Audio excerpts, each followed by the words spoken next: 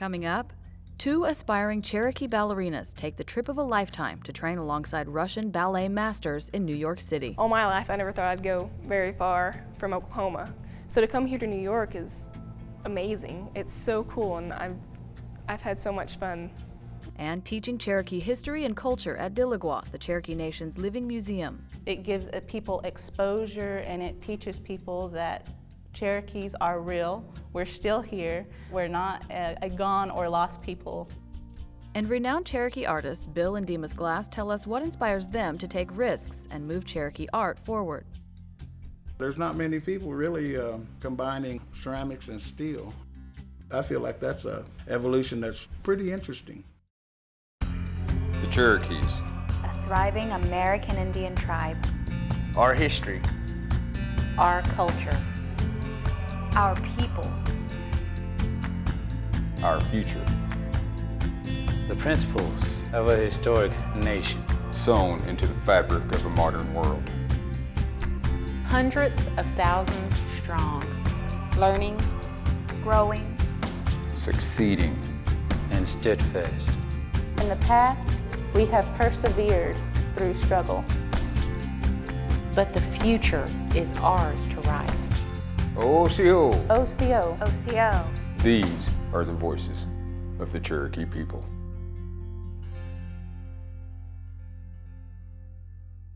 I'm Principal Chief Bill John Baker. Osiyo, and welcome to the Cherokee Nation. We're so proud to share our stories with you. Wado. Osiyo, it's how we say hello in Cherokee. Today we take you to New York City to witness a once-in-a-lifetime experience for two young Cherokee ballerinas. They were invited to train in an elite 3-week-long summer intensive, learning from ballerinas from the highly acclaimed Vaganova Russian School of Classical Ballet. The girls say the trip was a priceless reward for all of the hard work they've put into their art form.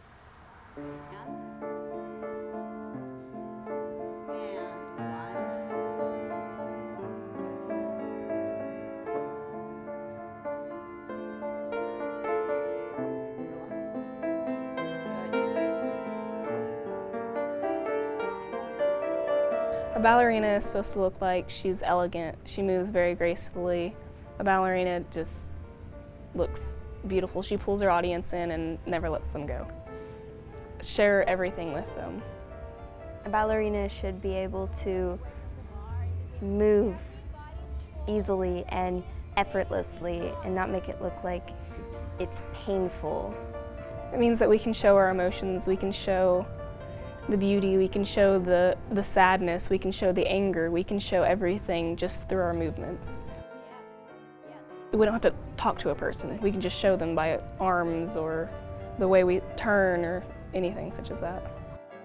And anytime I'm feeling like I'm at a hard place in my life, I can just go to dance and let out everything, and it helps me through everything. We are here for a 3-week summer ballet intensive for the Vaganova school in Russia, and it's called Open World Dance Foundation. We're just taking classes from people who have come from Russia in ballet, character.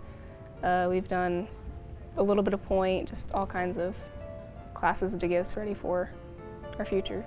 It's a really big opportunity, and you can only do this once in a lifetime. It's just a really good experience, and you can say, oh, I was taught by the Russians.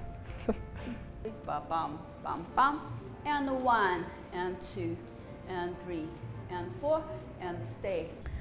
I graduated from Vaganova Academy of St. Petersburg, Russia. My teachers were last students of Agrippina Vaganova. Academy is named after her. I was very, very lucky. I had 6 students of Vaganova in my life. They were my teachers and coaches.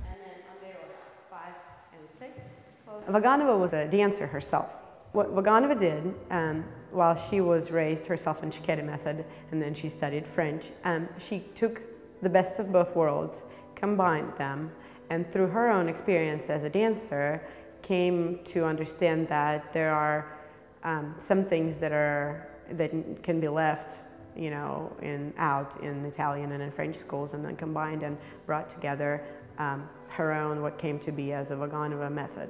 Any really world company that's anybody world famous, you're going to go, and it doesn't matter where they dance, but you're going to go, oh, you are from St. Petersburg or from Moscow. Oh, yes, okay, that makes sense.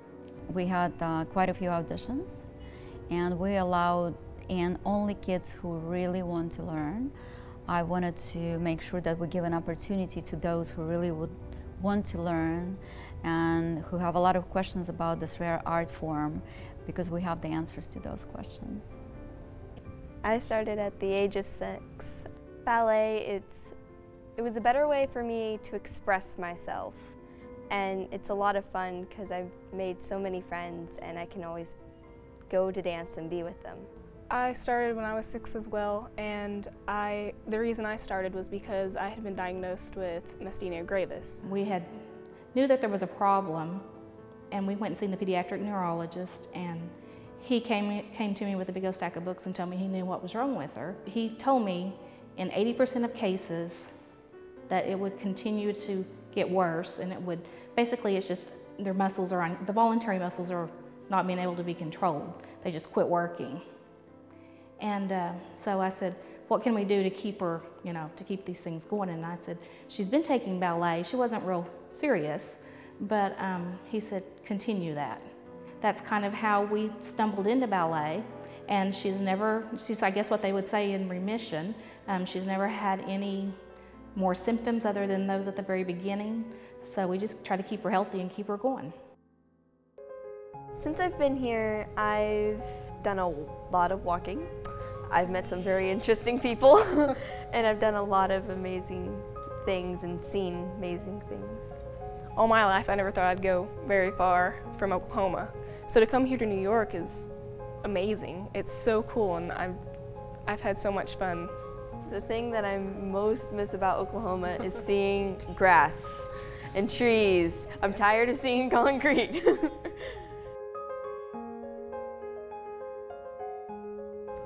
Ballet is my way of breaking free from other people. It's my way of expressing myself. Dance is kind of like my safe haven. It's not just, oh, well, look, you do it this way. You do this with your arms. No, it's, you gotta put your arms here, you gotta move your legs here, and you better get this spot right here. It's tough. I hope people see that this isn't just something that is easy for us. It's something that takes a lot of hard work and a lot of dedication. And I hope they see that and not something else. I'm proud of myself for getting this far, because this is just an incredible opportunity to be able to come here and dance with these people. It's amazing to me because I never thought I'd amount to anything like this.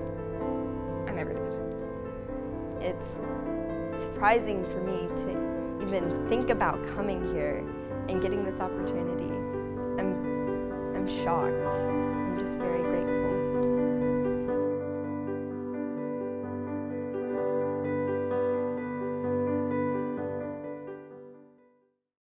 Nearly 20,000 Cherokee Nation citizens voted in this year's elections, re-electing Principal Chief Bill John Baker to another 4-year term. Baker, who is from Tahlequah, got 52.6% of the vote, so no runoff election was needed. We were so blessed and pleased to win re-election without a runoff. It gives us the opportunity for continuity, gives us the opportunity to build on the successes that we've started. Voters also chose to re-elect S. Joe Crittenden as deputy chief with 63% of ballots. According to the Cherokee Nation Election Commission, about 62,000 Cherokee citizens are registered to vote. Just under 19,000 ballots were cast in this election.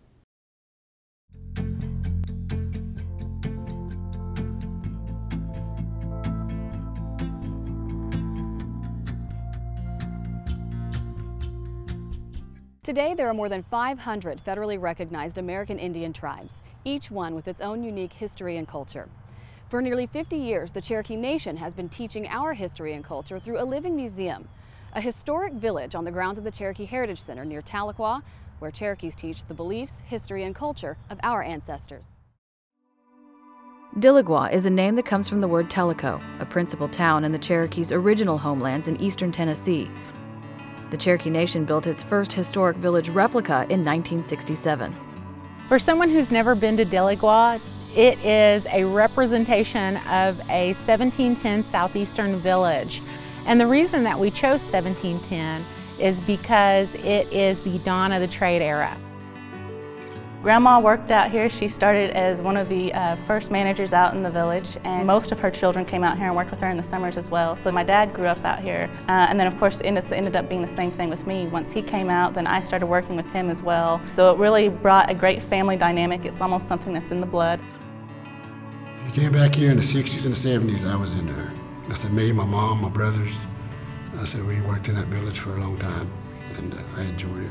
Learning from someone else, the elder of our time, was we were learning off of them. And so we carried it on to our children. In 2013, the old village was replaced with Diligwa, which is based off of archaeological evidence from our original villages.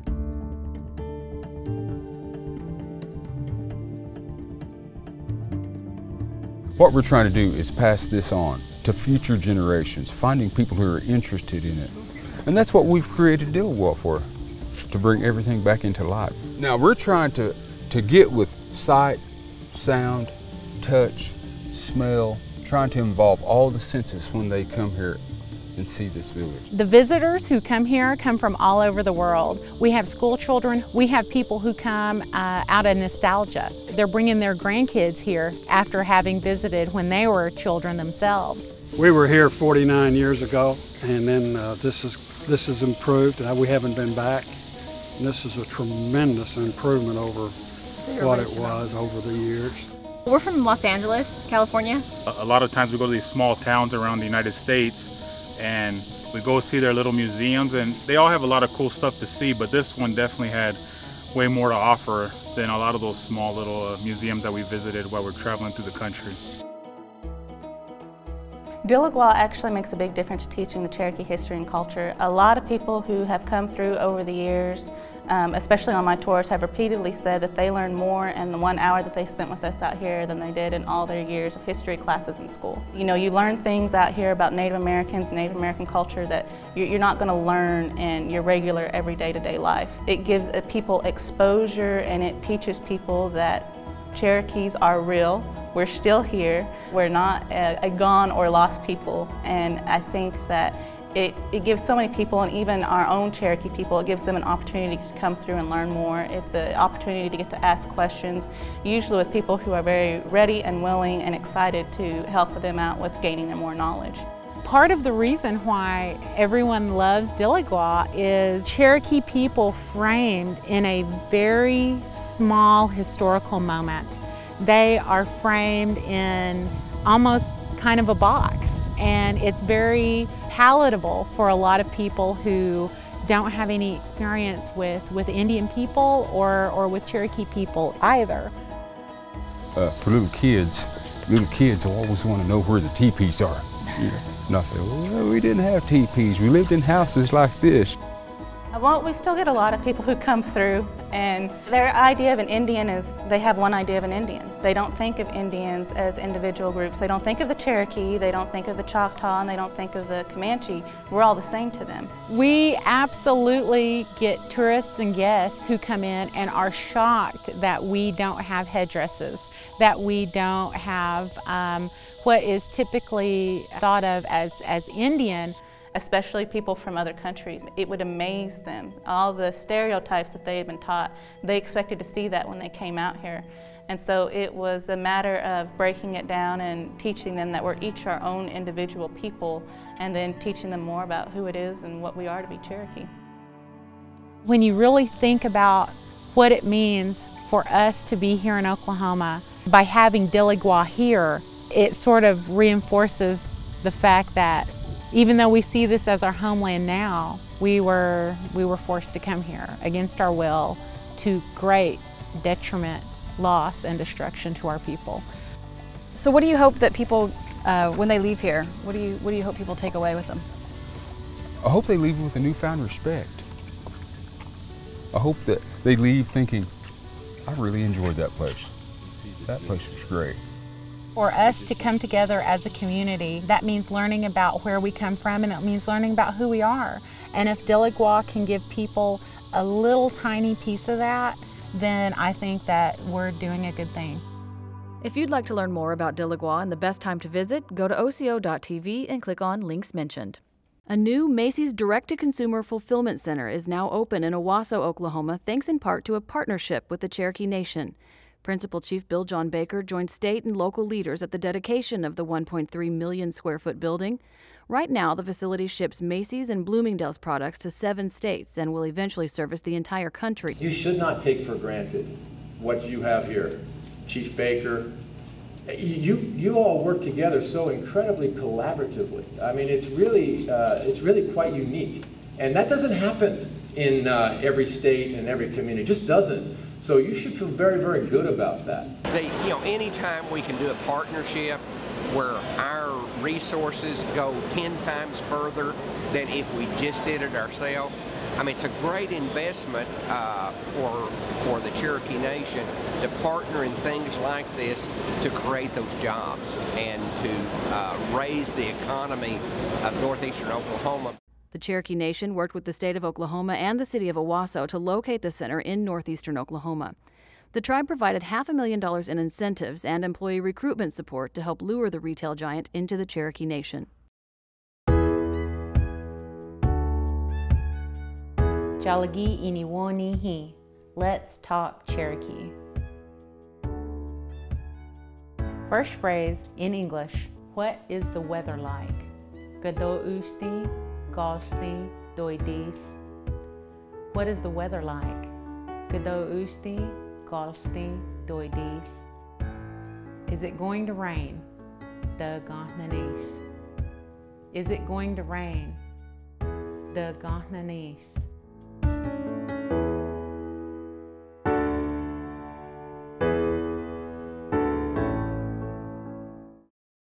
8 Cherokee families are now homeowners and are all moved into their new homes thanks to the Housing Authority of the Cherokee Nation's new home construction program. The 8 homes on the southwest edge of Nowata were built on vacant property the county owned but donated to the Cherokee Nation. The tribe decided to use the land for its housing program started by Principal Chief Bill John Baker in 2012. Chris Nicholson's family is growing, and he says this home could not have come at a better time. Having a 4-bedroom house as opposed to a 3-bedroom apartment is much, much better. Everybody's got a place to play, everybody's got their own room, and now we have a yard and a backyard. Since the announcement of the program in 2012, the Cherokee Nation has built 200 new homes and has another 220 under construction throughout the tribe's 14-county jurisdiction. For more information on the new home construction program, go to Osio.tv and click on links mentioned.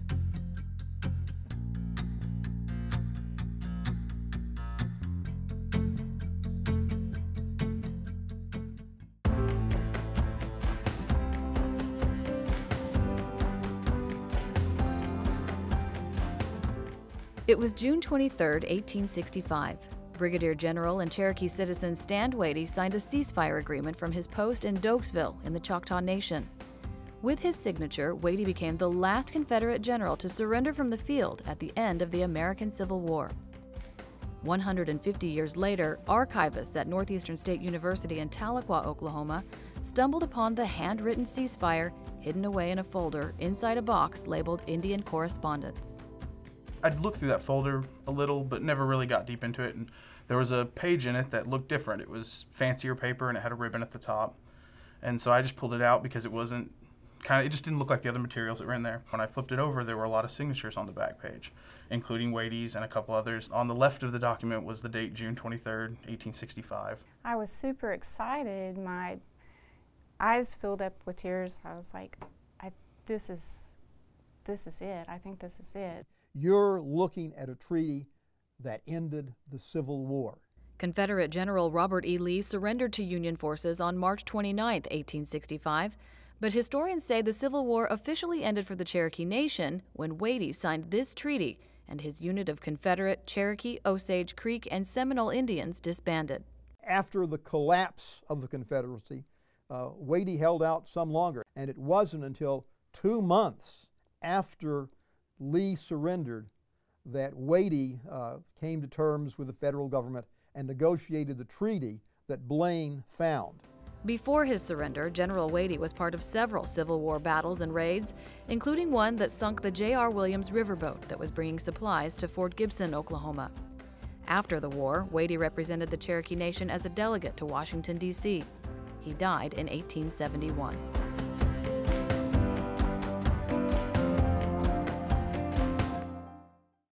The newest Cherokee Nation casino is open for business in Roland, Oklahoma, and tribal officials say the casino is already bringing hundreds of new career opportunities to that region. The $80 million development is creating hundreds of new jobs with its expansion. Tribal leaders say that growth will improve the quality of life in the Roland area, not just for Cherokees, but for everyone. When you do something like that, I mean, those people, they work here, they live here, and they spend their money in the area, so it should be a real boost to the economy.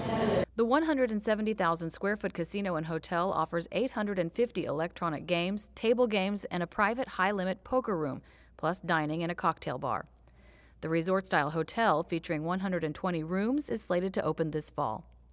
The Cherokee Casino and Hotel Roland is located off Highway 64 on Cherokee Boulevard in Roland.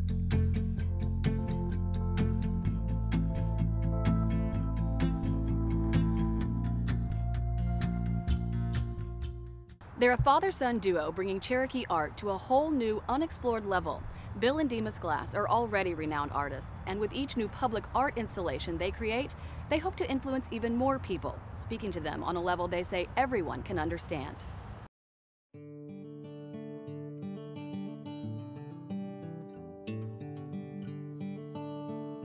The clay has a spirit, and I'm helping that spirit come out. Me and the clay have to work together, the clay lady, and so that's how I approach it.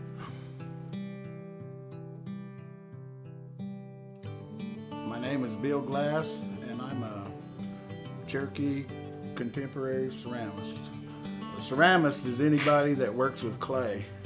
I'm a contemporary ceramist because I use various equipment, potter's wheel, electric kilns, but I still combine that with the traditional techniques also. I just use any technique that I can figure out, maybe sometimes invent to try to achieve my vision.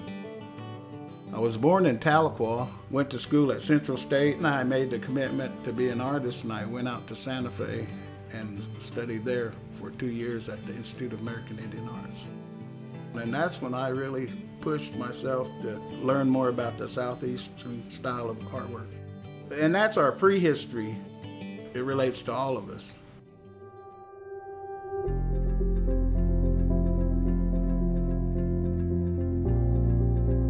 My son, Demas, he's an artist in his own right too. I think one thing, about being kind of the old guy, that people hear about me and sometimes don't give him enough credit. When he was young, I took him to all the art shows. He studied art, fine art, and came back, and I made him a deal. If he wanted to share a studio, we'd expand the studio, and we'd both become partners. If I'm gonna have a studio, I might as well be close to the place where I work, because then I can get up and go over there. The way I saw my dad working as I was growing up, he always lived right there close to the shop so he could get out there and get to work. I always had various art projects going on. My dad would have me making stuff, or there was a lot of times I would be hanging out in the studio, building art pieces. And this is an early art piece. It made it throughout the years, so that's good. That's something I always try to create, is longevity in what I do. Also, he taught me a lot of things that were interesting, mixed media type things. It wasn't just ceramics. Sometimes it was rigging up my car, fixing, doing some rigging on some stuff. So, I mean, that kind of taught me different applications.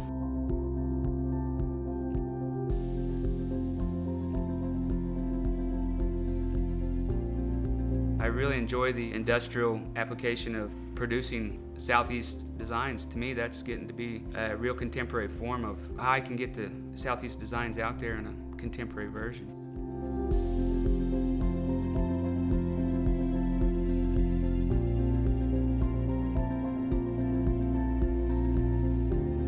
My pieces were limited to the size of my kiln. With Demas involved, he's can build armatures out of metal, and I can do my pieces and attach it to the metal. So my scale has gone up to as big as his. Whatever he can do, we can accent each other.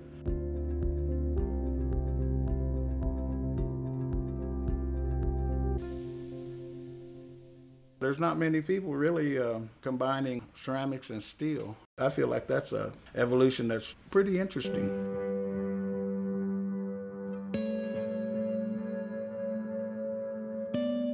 I think that art can speak to people without, just through your mind and visualizing, you can understand somebody just without a spoken word. Art can do that, relate to you in that way. That's what I feel like. Public art is one of my main focuses in my career. I enjoy the challenge, and I enjoy putting art out there for people to see, and contemporary art is something that I really feel is interesting to me, just because it's the evolution of art. What we're finding out is that the more we do these different kind of projects, we're even more experimental. It's pushing us as artists too. We're using plastics, powder-coated metal, stainless steel, and ceramics. I mean, we're broadening our own scope of what we can do. Public art is important because it's out there, and because of usually the scale of it, you get to pass by it and you might be in a bad mood or things might not be going well. You get a chance to look over there and see something that maybe change your mood for the day, maybe give you a better insight for the day. And even if you just view it for a second, we need more of it, is what I say on public art. We need more of it here in Oklahoma. We have a big story to tell with our art, and it just gives us a chance to, to do something new, and it challenges the artist and challenges the community even to be involved. And it becomes public. It belongs to everybody.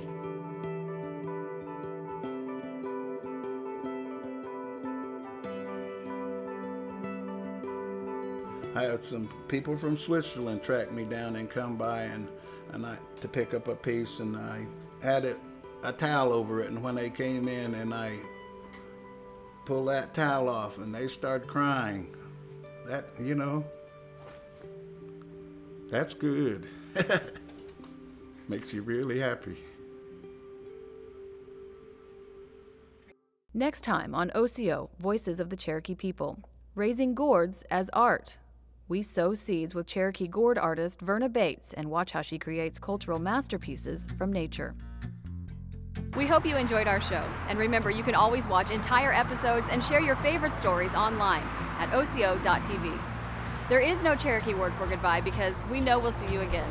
So until next time, Wado.